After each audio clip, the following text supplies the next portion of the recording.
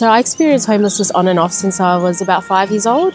Mum left my dad due to domestic violence. We couch surfed, but people don't realise that couch surfing is actually defined as homeless. You're actually homeless if you sleep on people's couches or on the floor, whether they're relatives or not.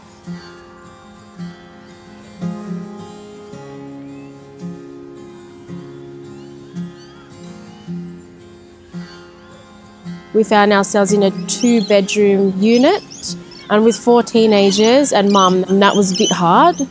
So it was just too much conflict in the home. So I left at a young age when I was 16. And then I found myself homeless, couch surfing at friends' houses and just working and just trying to support myself at a young age.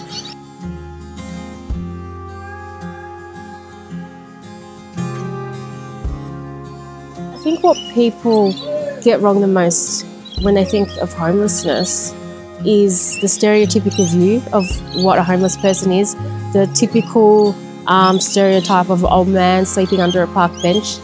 In Australia, we've got hidden homelessness, and the general public doesn't realise that. Whilst, yes, you can come into the city and you can see a few people sleeping rough on the street, that's 1% out of the bigger picture of what's really going on. And hidden homeless is massive, and that's what people get wrong. Just the stereotypical view of what a homeless person is.